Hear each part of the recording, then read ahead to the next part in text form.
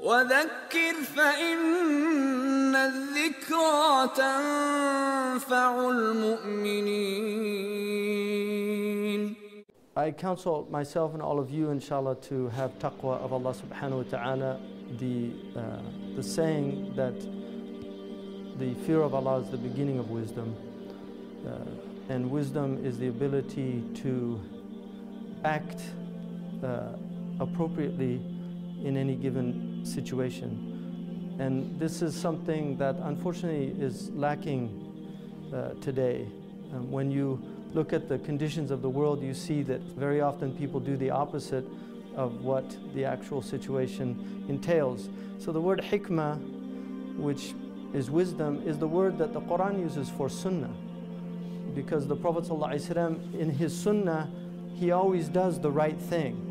And in the few times when he didn't do the right thing and he was rebuked by Allah, he actually was doing the right thing, but it was not the best thing.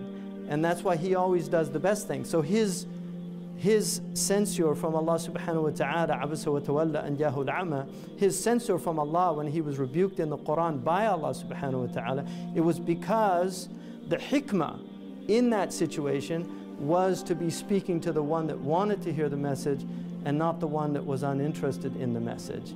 One was wealthy and the other was poor, and so the Prophet ﷺ was giving his attention to the wealthy man, hoping that he would strengthen Islam. And so the Prophet ﷺ was rebuked there. So that's an example, a rare example, when his hikmah was readjusted by Allah subhanahu wa ta'ala.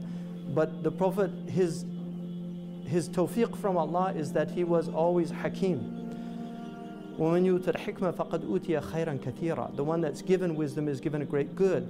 Allah subhanahu wa ta'ala هو الذي بعث في الأميين رسولا يتلو عليهم آياته ويزكيهم ويعلمهم الكتاب والحكمة. That he's the one who sent amongst the Gentiles, amongst the unlettered people, a prophet, and he sent him to recite his verses, to purify them, and to teach the book and the wisdom, the hikmah.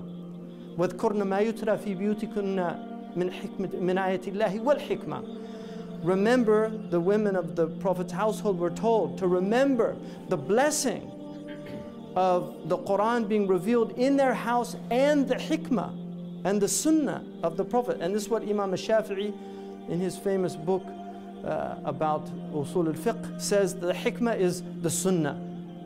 So you can have knowledge, but knowing how to apply the knowledge is the wisdom. That's the hikmah. And that's the difference between those who might know the hukum of Allah as a text and those who know when the hukum of Allah is applicable. That's wisdom.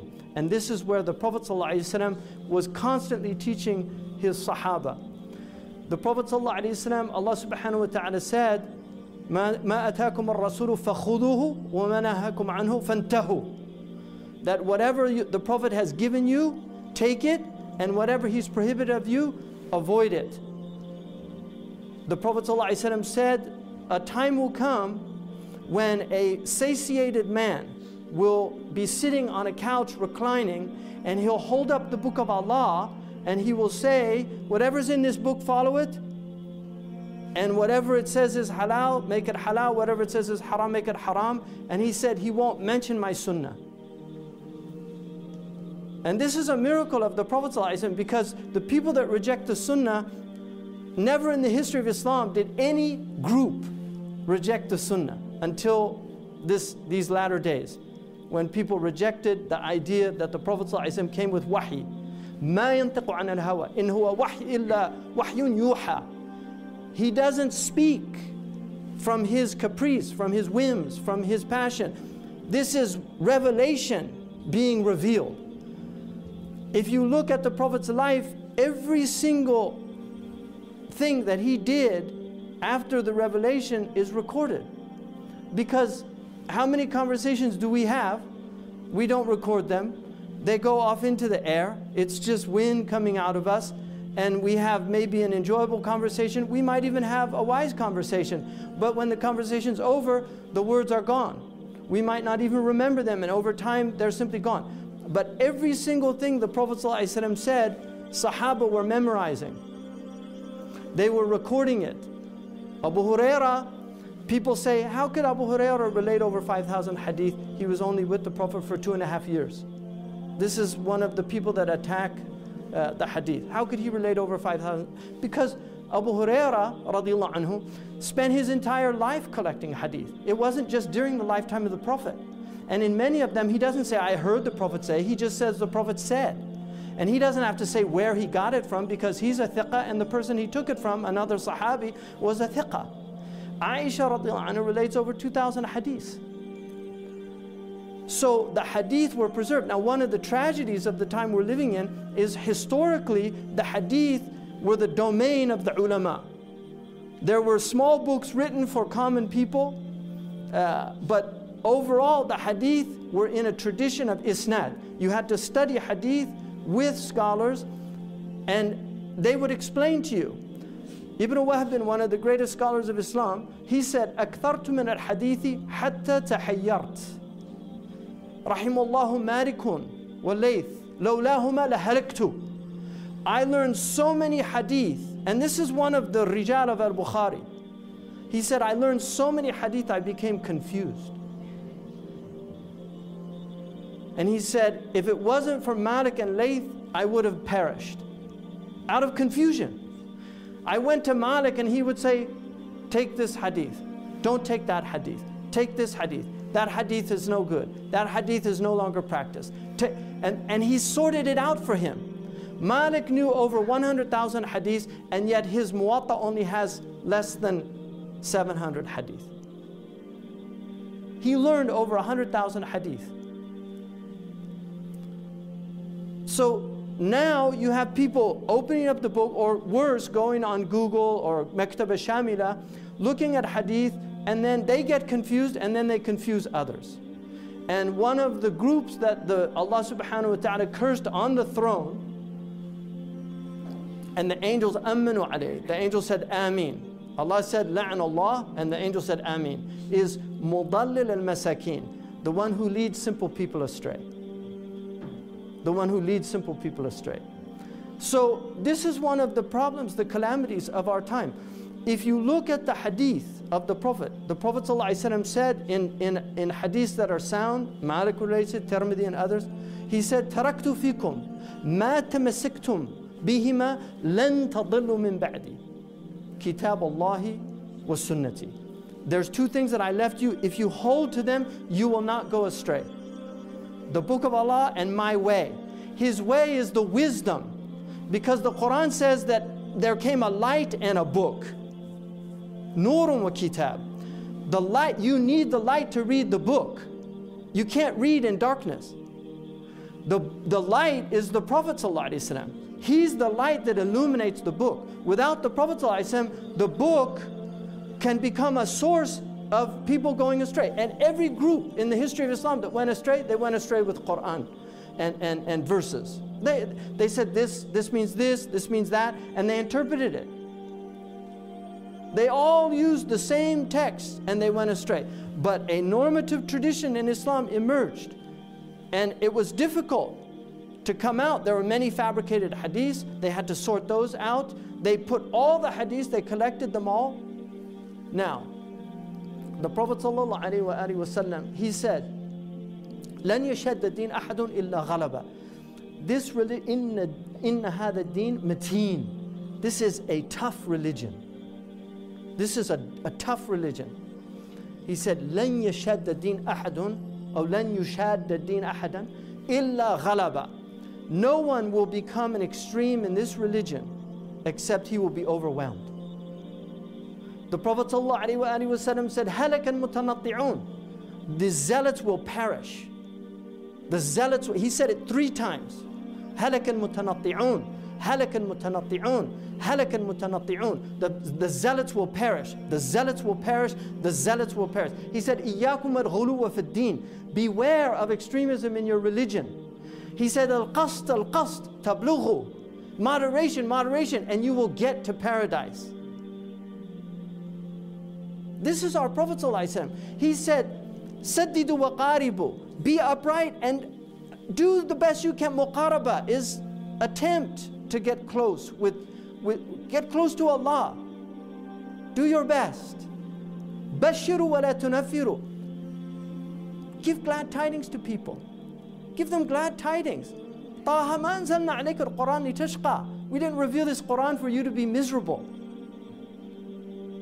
That's what the Quran said. We didn't reveal this Quran for you to be miserable. When one of the emirs of the Prophet ﷺ, he got upset with his companions, and they were told, you know, to obey the emir. Sam'an wa ta'atan. You just obey the emir, right? إنما كان قول المؤمنين إذا دعوا إلى الله ورسوله ليحكم بينهم, right? If the believers are called for Allah and His Messenger to deliberate amongst them, then what do they say? سمعنا وأطعنا. We hear and we obey. The Prophet ﷺ said, you know, he said, obey your ruler, وَلَوْ تَأَمَّرَ عَلَيْكَ عَبْدٌ. Even if it's a servant that becomes the ruler, obey him. So the Sahaba had this mentality of obedience. So they made their fire, the camp, because they're out like on a trip, and he got angry at them. He said, you all have to jump in the fire. Wallahi, there are people today that if the Amir said jump in the fire, they would jump in the fire. The Sahaba had brains. That's one of the blessings that Allah gave the Prophet, companions that were intelligent. One of them said, we joined this religion to get out of the fire. And so they refused to obey him. When they got back to the Prophet ﷺ, they told him, he said, لا طاعة لمخلوق في معصية الخالق. Don't obey a man if it means disobeying the creator of men. And Allah says, لا تلقي بأيديكم إلى التهلكة. Don't destroy yourselves. So the Prophet ﷺ, they were using their intellect. They didn't just say, oh, he's the Amir, we have to obey him. Ya akhi, udkhul an-nar. قال الأمير, get in the fire. The Amir said we have to obey him. No, they use their intellects. Hikmah. This is hikmah. It's a gift from Allah subhanahu wa ta'ala. Just to have wisdom, have intelligence. And that's why this religion has to have naql and aql. It has to have the transmission, the hadith, but it has to have the aql. There are hadiths that you read them and you know they can't be true. Just by intellect. Like the blind man that assassinated the woman. Because there's different riwayah about that. But if you think that a blind man can crawl up a building, go into a room, not wake the children, according to the riwayah, and then kill the woman, no, it doesn't make sense. It doesn't make sense. And there are many things like that. The early people gathered all the hadiths and they put them and they left them for the ulama to sort them out. Imam al-Bukhari, he put hadiths in there he doesn't believe. But he wanted to show people, I know the hadith. So the ulama would know. Sheikh Muhammad mentioned about burning. The hadith that has, you cannot burn people. The same section in al-Bukhari has a hadith saying one of the Sahaba burned somebody as a punishment. He wanted to show both are there. And I know both of them. And there are many examples of that. But this traditionally was the realm of the ulama. It was not the realm of the others.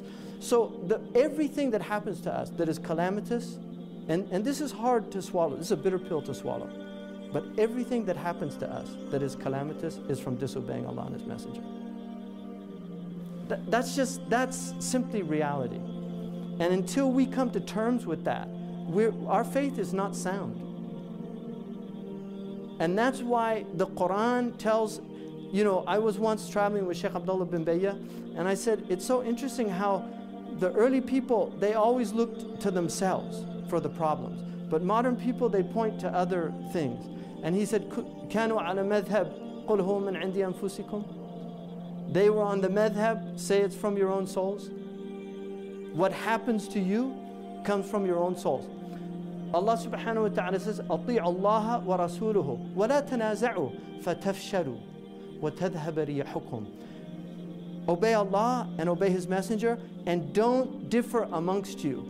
Munaza' is like don't start fighting amongst you, because you will fail and your wind will go. What does the wind mean here? Quwwah. Sayyidina Umar brought windmills to Medina because wind is power. Now we know the modern people are going towards wind because it's one of the most powerful forces on the planet.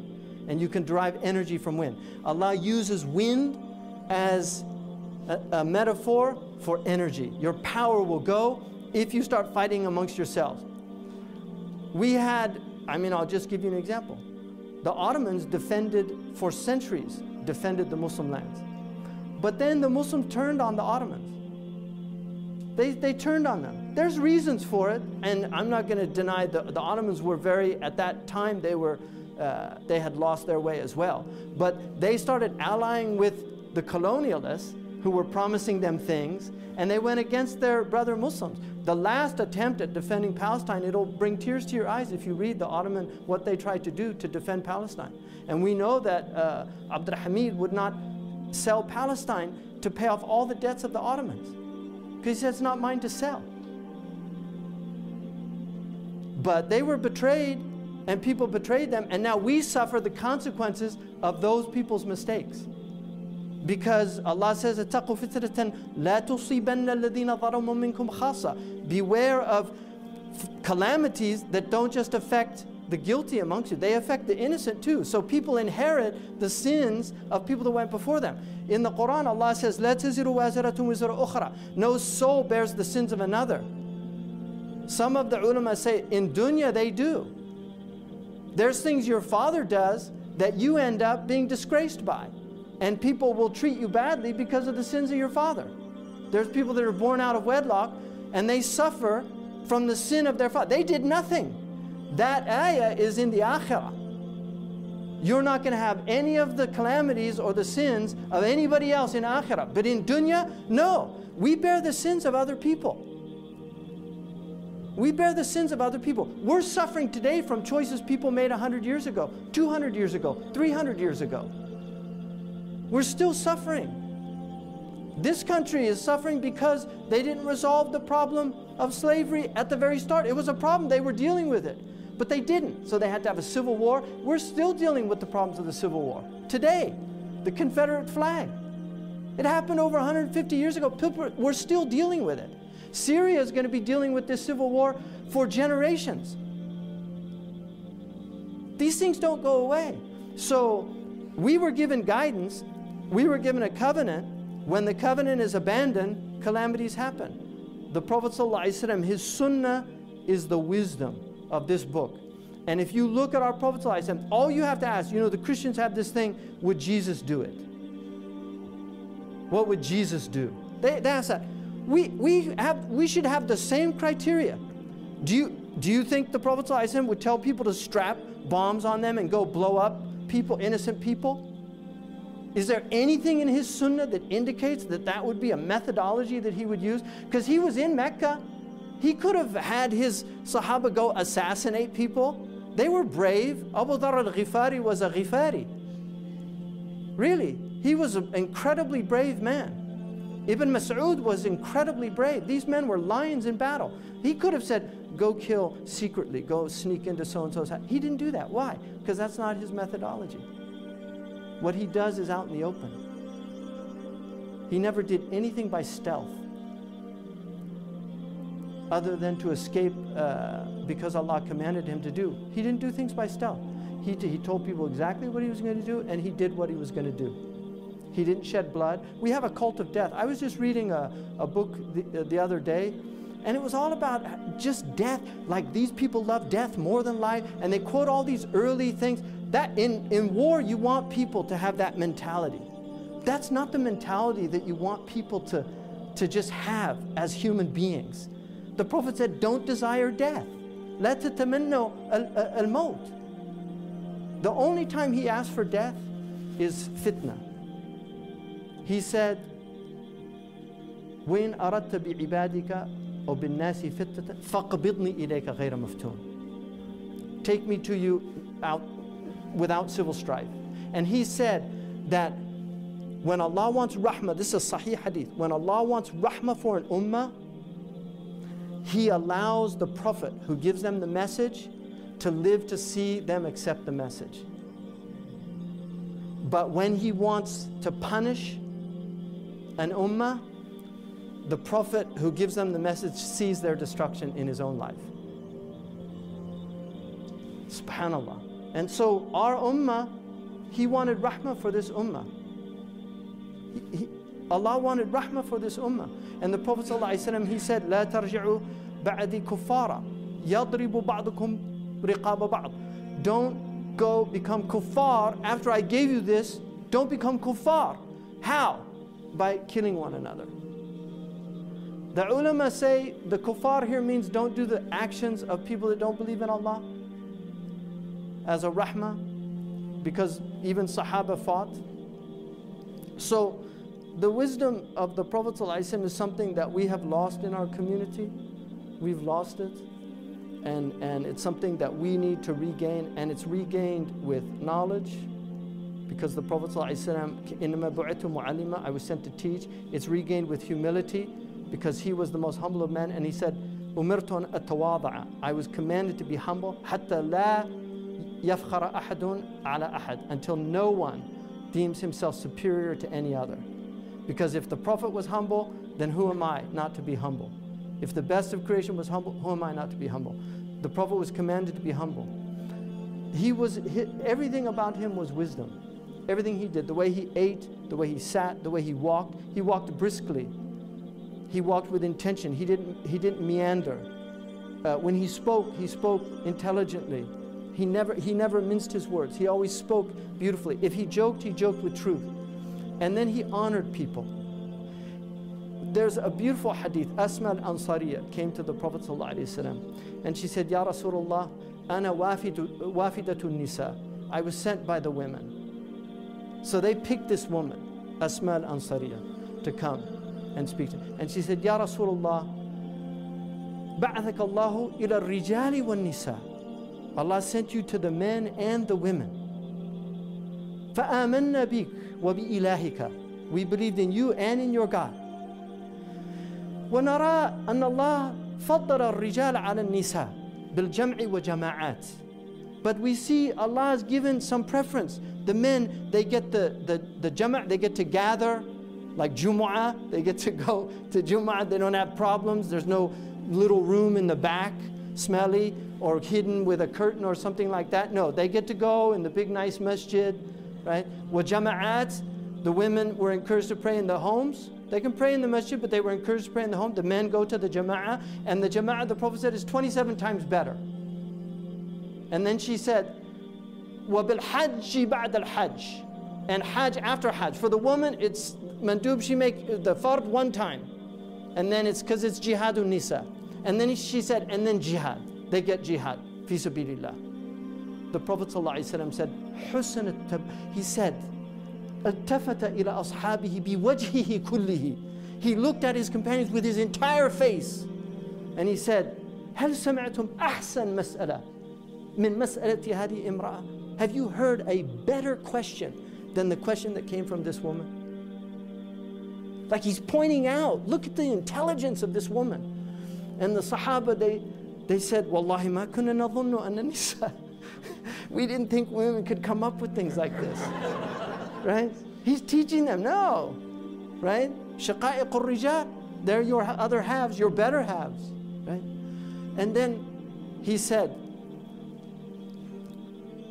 Ya imra'a, listen woman. He said, Aqri as-salam ila nisa khalfaki. Give salam to the women that you left, who sent you. And then he said, wafhami, understand this. حسن تبعلكن يعدل ذلك كله. Just being a good companion equals all of that the men are doing. Just being a good companion equals all of that the men are doing. That's amazing hadith. And that's who he was. He was somebody that elevated and honored people. Male, female, slave. You know, he had in his house Zayd ibn Haritha wa Usama bin Zayd. Zayd was very dark and Usama was light-skinned, and some of the people, they said, he's not the real son, because he was married to a dark woman also. So how is it that he's light-skinned and these two dark people, they had light-skinned boy? So one of the Banu Madraj came to his house, and these people were known for like firasa in genetics. And they came into the room, and Zayd and Osama were sleeping, but their feet were outside. And the one set of feet was black and the other was white. And Madraji, he looked at the feet and he said, "Hadihi aqdam min hadihi." These feet are from these feet. In other words, this is the father of that.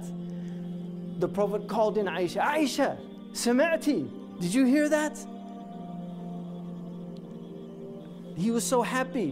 He knew, but just to have that confirmation, he wanted Aisha to hear it. She would spread the news. Right? This is the Prophet, always elevating people. Alhamdulillah, aqulu qawli hadha wa astaghfirullah li wa lakum sa'il muslimin.